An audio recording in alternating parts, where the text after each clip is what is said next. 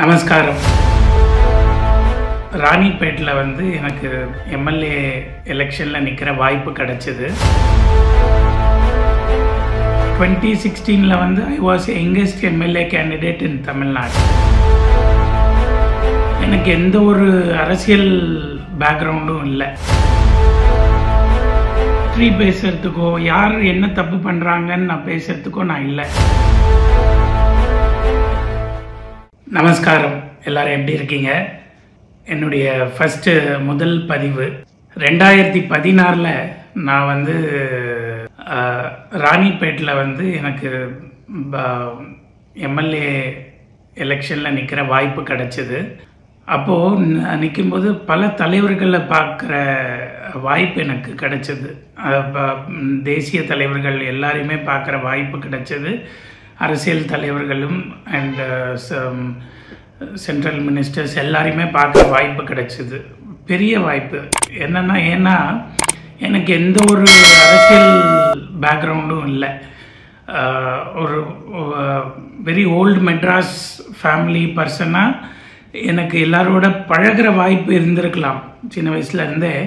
ஆனால் இவ்வளோ க்ளோஸாக ஒரு மக்களை எப்படி ஹேண்டில் பண்ணலாம், மக்களை எப்படி பார்க்கலாம், மக்களோட எப்படி இன்ட்ராக்ட் பண்ணலான்ற நாலேஜ் நம்மளுக்கு அவ்வளோவா இருக்காது. ஏன்னா 26 வயசில் எனக்கு அந்த வாய்ப்பு கிடைச்சது. I can say 2016 I was the youngest MLA candidate in Tamil Nadu. So இந்த வாய்ப்பு ஒருவேளை கலைஞருடைய குடும்பத்தில் ஒருத்தர் நிற்கிறாங்கன்னா அது ஆச்சரியமான விஷயம் இல்லை. மற்ற அரசியல் பேக்ரவுண்டு இருக்கிறவங்க நிற்கிறாங்கன்னா அது ஆச்சரியமான விஷயம் இல்லை. ஆனால் எந்த ஒரு பேக்ரவுண்டுமே இல்லாமல் இவ்வளோ பெரிய தேசிய கட்சியில் ஒரு வாய்ப்பு கிடைக்குதுன்னா இந்த வாய்ப்பை எப்படிடா பயன்படுத்தணும் அப்படின்னு நான் ரொம்ப சீரியஸாக ரொம்ப ஃபோக்கஸ்டாக நான் ஒர்க் பண்ணிகிட்டு இருந்தேன். அந்த கான்சன்ட்ரேஷன் ரொம்ப ட்ரை பண்ணிவிட்டு ரொம்ப ஒர்க் பண்ணி காட்ஸ் கிரேஸ் ஒரு MLA சீட்டு கிடைக்கிறதுன்றது சின்ன விஷயமே இல்லை. அவ்வளோ பெரிய வாய்ப்பு எனக்கு கிடைச்சப்புறம் நான் எல்லா தலைவர்களோடு நான் ட்ராவல் பண்ணேன். அங்கே கிரவுண்டில் தொகுதிக்கு போய் கிரவுண்டில் மக்களோட ட்ராவல் பண்ணேன். அப்போ மக்களோட நம்ம ட்ராவல் பண்ணுறது ஒரு பக்கம், நம்ம கட்சியுடைய இன்ஹவுஸ் மெம்பர்ஸ் அந்த லோக்கல் டிஸ்ட்ரிக்ட் மெம்பர்ஸோடு நம்ம இன்ட்ராக்ட் பண்ணும்போது தான் அந்த கிரவுண்ட் லெவல் குவாலிட்டி என்ன பிரச்சனைன்றது நம்மளுக்கு புரியுது. அப்போது நான் புரிஞ்சுக்கிட்ட ஒரு விஷயம், அதுக்கப்புறம் கிட்டத்தட்ட 7 வருஷம் ஆயிடுச்சு. ஆனாலும் எனக்கு புரிஞ்ச ஒரே ஒரு விஷயம் என்னென்னா, ஒரு ஸ்ட்ரீட் லெவலில் இருக்கிற ஒரு அரசியல்வாதியும் சரி, நேஷ்னல் லெவலில் இருக்கிற அரசியல்வாதியும் சரி, ஒரு அரசியலை கிராஸ் பண்ணி அங்கேருந்து பீப்புள் ரெப்ரசன்டேட்டிவாக மாறின அப்புறம் சரி, ஒரு கவுன்சிலர்லேருந்து பிரைம் மினிஸ்டர் வரைக்குமே சரி, எல்லாருமே தலைவர்கள்ன்றது எனக்கு புரிஞ்சுது. எனக்கு தவிர எனக்கு ஓகே, எனக்கு அப்புறம் என் பக்கத்தில் இருக்கிறவனுக்கு அப்படின்னு யோசிக்கிற ஒவ்வொருவரும் மிகப்பெரிய தலைவர்கள் தான். எல்லாருமே தேசிய தலைவர்கள் தான். இந்த தலைவர் பெரியவர், அந்த தலைவர் சின்னவர்ன்றதே இல்லை.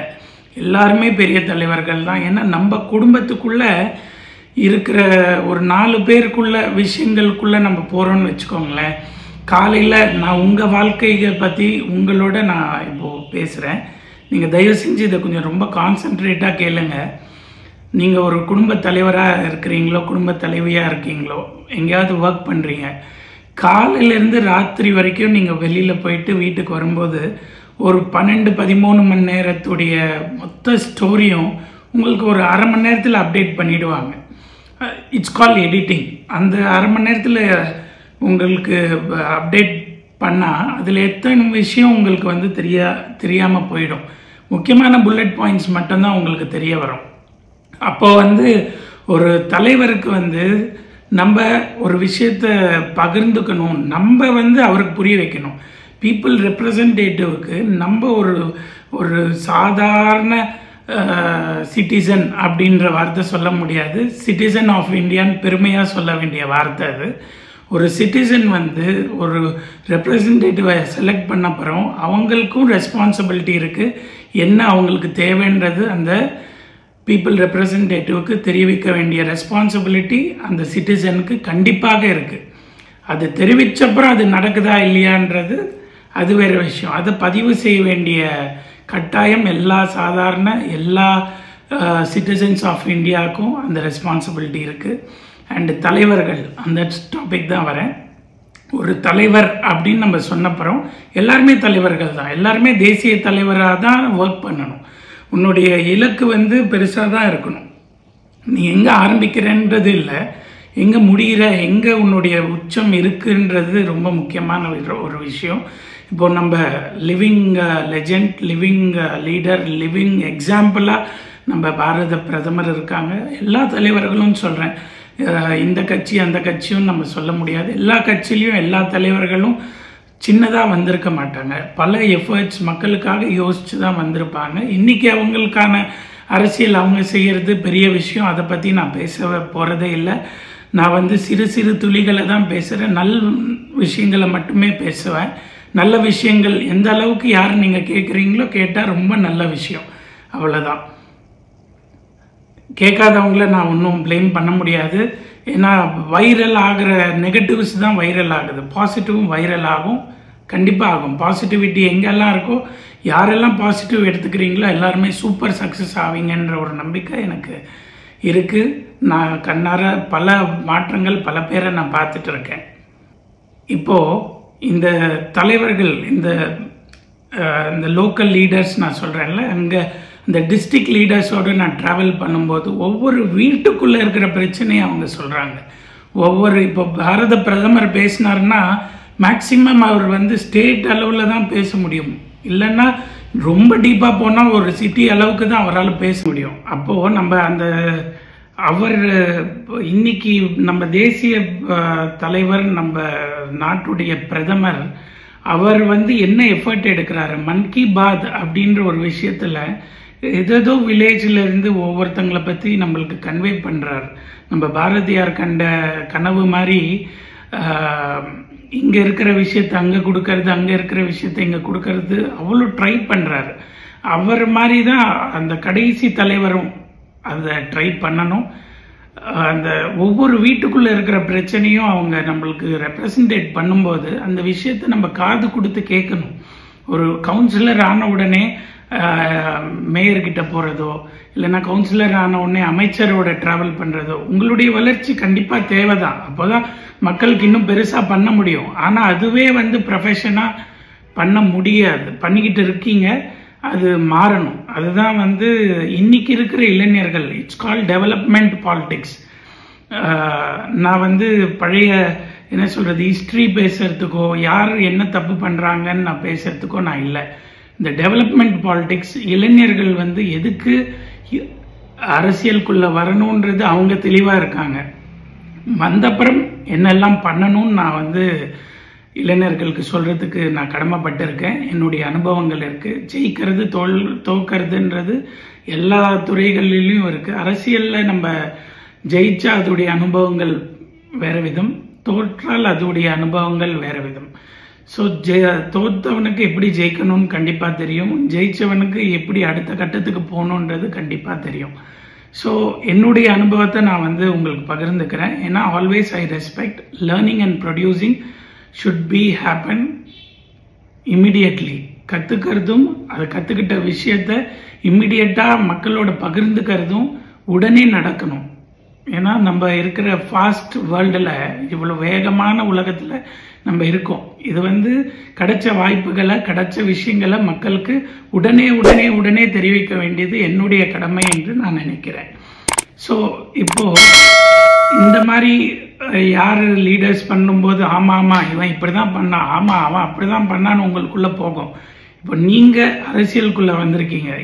என்னுடைய சோஷியல் மீடியாவில் என்ன ஃபாலோ பண்ணுற புது தலைவர்கள், ஃப்யூச்சர் இந்தியா, ஃப்யூச்சர் லீடர்ஸ் எல்லாருமே நிறைய பேர் இருக்கீங்க. இளைஞர்கள் நிறைய பேர் இருக்கீங்க.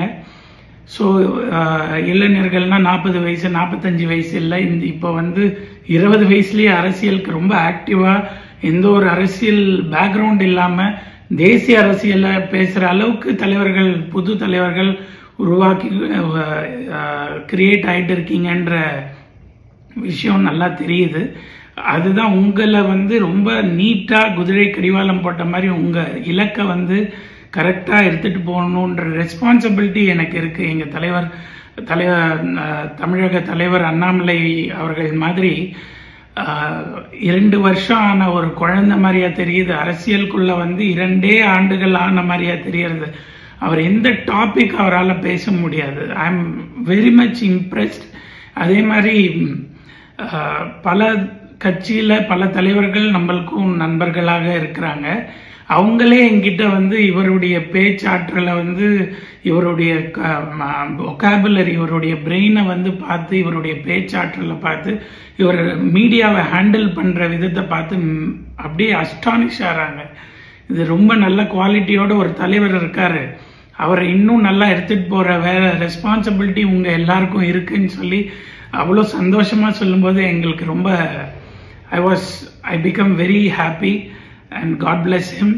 நாங்கள் எல்லாரும் அவர் கூட இருக்கோம். இப்போ புதுசாக வந்த தலைவர்களை பற்றி நான் பேசுகிறேன். இந்த பசங்க, நீங்கள் யாரெல்லாம் வரீங்களோ நீங்கள் எல்லா லீடர்ஸையும் பாருங்கள், சைமல்டேனியஸாக எல்லா மக்களையும் பாருங்கள், மக்களையும் தலைவர்களையும்.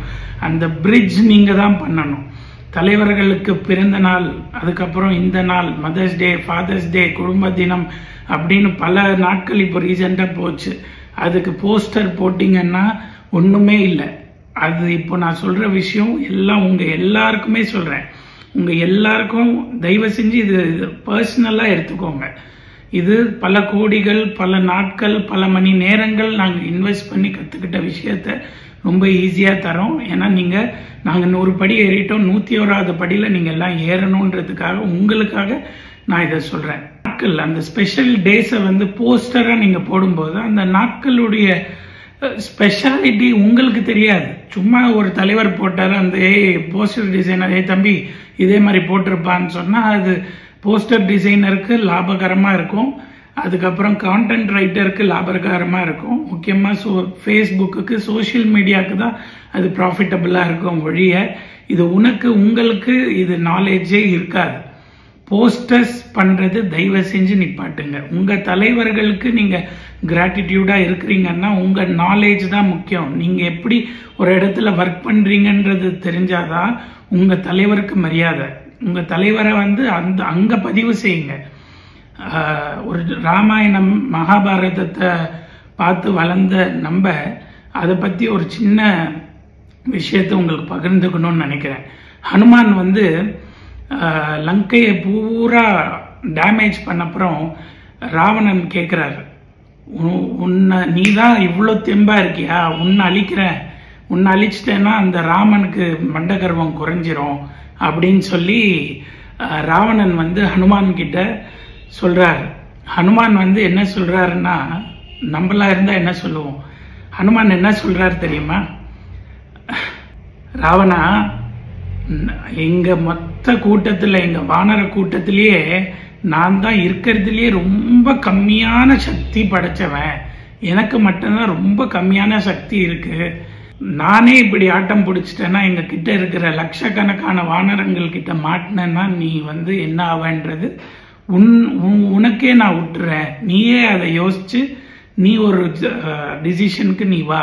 ஏன்னா நீ மிகப்பெரிய ஒரு ஞானி. நீ கூட நான் உனக்கு ரொம்ப மரியாதை கொடுக்குறேன். உன்னுடைய இன்ஃப்ராஸ்ட்ரக்சர் பார்த்தேன், உன்னுடைய கன்ஸ்ட்ரக்ஷன், உன்னுடைய டேஸ்ட், உன்னுடைய அட்மினிஸ்ட்ரேஷன் எல்லாம் பார்த்தேன்.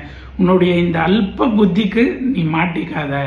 மறுபடியும் சொல்றேன், நான் இருக்கிறதுலயே நான் தான் வீக்கஸ்ட் வானரம் அப்படின்னு அவ்வளோ சக்தியை காட்டி அவர் பண்ண விஷயம் பல பல ஆயிரக்கணக்கான ஆண்டுகள் ஆனாலும் கூட அந்த விஷயம் இன்னைக்கு வரைக்கும் அது நிலைக்குதுன்னா அது அவர் நான் தான் சிறந்தவன், நான் தான் தெம்பானவன்றதும் காட்டிக்கல. அதே மாதிரி அந்த கூட்டம், ஒரு குரூப், ஒரு டீம், அந்த கட்சி, ஒரு ஆர்கனைசேஷன்ல நீங்க இருக்கும்போது நீங்க அந்த ஆர்கனைசேஷனை ரெப்ரசன்டேட் பண்ணுங்க. நீங்க எந்த கட்சியில வேணா இருங்க, அது ரெப்ரசன்டேட் பண்ணும்போது அதை கரெக்டா பண்ணணும். சும்மா போஸ்டர் போட்டுட்டு 32 தலைவர்கள் ஃபோட்டோ மேலே போட்டுட்டு, அதுவும் தேவைதான், தேவையில்லைன்னு நான் சொல்ல மாட்டேன். பட் அந்த ஒவ்வொரு நாட்களையும் நீங்கள் அதோடைய ஏற்றத்தை நீங்கள் புரிஞ்சுக்கிட்டு அது நீங்கள் பண்ணால் மட்டும்தான் நீங்கள் தலைவர் ஆக முடியும். ஒரு நாள் ஒரு தலைவர் பின்னாடி நீங்கள் நின்று தான் ஆகணும். அப்போ தான் நீங்கள் ட்ரெயின் ஆவீங்க. ஒரு குருகுலத்துக்கு போய் தான் ஆகணும். ஆனால் ஒருத்தர் பின்னாடியே நிற்கணுன்றது இல்லை. நீங்களும் முன்னாடி வந்தால் தான் உங்கள் பின்னாடி இருக்கிற தலைவர்களும் வருவாங்க. எல்லாரையுமே தலைவர்களாக கன்சிடர் பண்ணுங்க. எல்லாருமே லீடர்ஸ் தான். அதுதான் சொல்ல வரேன். இப்போது போஸ்டர்ன்றது என்ன தெரியுமா? போஸ்டர்ன்றது இந்த கயிறு மாதிரி ரக்ஷன்னு சொல்லுவாங்க, புரியுதுங்களா? இதை வந்து நம்ம ஹிந்து தர்மத்தில் ஆதி காலத்துல இருந்து, சங்கரர் ராமானுஜர் காலத்துல இருந்து, அதுக்கு முன்னாடி காலத்துல இருந்தே கூட இந்த கயிறு கையில் கட்டுற பழக்கம் இருக்கு. ரக்ஷ அப்படின்னு சொல்லுவாங்க. நம்ம ஊரில் திருவிழாம்போது இதை நம்ம கையில் கட்டுவாங்க. எதுக்கு கட்டுவாங்கன்னா, கையில் சாப்பிடும்போது நம்ம சாத்விகமான சாப்பாடை நம்ம சாப்பிடணுன்ற ஒரே இலக்குக்காக, இந்த 10 நாள் நம்ம சாத்விகமாக இருக்கணுன்றதுக்காக, அந்த அலாரம்காக இந்த கயிறை கட்டுறது, புரியுதுங்களா? இந்த கயிறு கட்டினா, இந்த கயிறு கட்டிட்டா இது வராது அது வராது அப்படின்றதும் இருக்கலாம். பட் வந்து கயிறுன்றது அப்பத்திலிருந்து வர ஒரே ஒரு விஷயம். இந்த மாதிரி விஷயத்துக்கு நம்ம அலாரமாக நம்ம பயன்படுத்துகிற ஒரு விஷயம். ஸோ அந்த கயிறு மாதிரி இந்த கலர் கயிறு, இந்த கலர் எனக்கு சாமி கொடுத்தாரு. ஒரு படத்தில் வரோம்ல, நம்ம கார்த்தி சார் நடித்த படத்தில் வரோம்ல, அந்த மரத்தடி சாமியார் சொல்லுவார், இந்த கயிறு எனக்கு கொடுத்துருக்காங்க, அந்த கயிறு கொடுத்துருக்காங்கன்னு அங்கே இருக்கிற அந்த டிவோட்டிஸ் வந்து பேசிப்பாங்க. அப்போது கார்த்தி சொல்லுவார் சாமியார்கிட்ட, நீங்கள் கொடுத்த நாலேஜ் அவங்க கண்டுக்கல, அந்த கயிறில் ஒன்றுமே இல்லை, அந்த கயிறு கலரை பார்த்து அவங்க பேசிகிட்டு இருக்காங்கன்னு சொல்லி. ரெட் கலர் போட்டால் டேஞ்சர், எல்லோ கலர் போட்டால் ஸ்லோ, கிரீன் கலர் போட்டால் அச்சு தூக்கின் போன்ற மாதிரி எல்லாம் ஒன்றுமே இல்லை. தயவு செஞ்சு உங்களுடைய பதிவுகள், ஹிஸ்ட்ரி, நீங்கள் என்னெல்லாம் கற்றுக்குறீங்களோ தயவு செஞ்சு இம்மிடியட்டாக ப்ரொடியூஸ் பண்ணுங்கள். அப்போ தான் உங்களுடைய ஒகாபுலரியும் வளரும். அப்போ தான் உங்களை சார்ந்து இருக்கிறவங்களுக்கும் இந்த விஷயம் புரியும். நம்ம ஒரு வீடியோ போட்டால் 10 லட்சம் பேர் பார்க்கணுன்றது இல்லை. நம்மளை சுற்றி இருக்கிற 10,000 பேர் பார்த்தா போதும், 10 பேர் பார்த்தா கூட போதும். அது வந்து உங்களுக்கு அந்த ரெஸ்பான்சிபிலிட்டி கிரியேட் பண்ணும். உங்களுடைய மேடை பேச்சை வந்து ரொம்ப அழகாக கோர்வையாக வர்றதுக்கான வாய்ப்புகளை உங்களை உருவாக்கும். அதே மாதிரி நம்ம என்ன சொல்கிறது, நம்ம ஒருத்தருக்கு ஒரு நாலேஜ் கொடுத்தோன்ற ஒரு சந்தோஷம் இருக்குல்ல, அது வேற லெவலில் இருக்கும். Just experience. Thank you. Please subscribe my channel and அந்த பெல் அலாரமை தயவு செஞ்சு ப்ரெஸ் பண்ணுங்கள். தேங்க்யூ.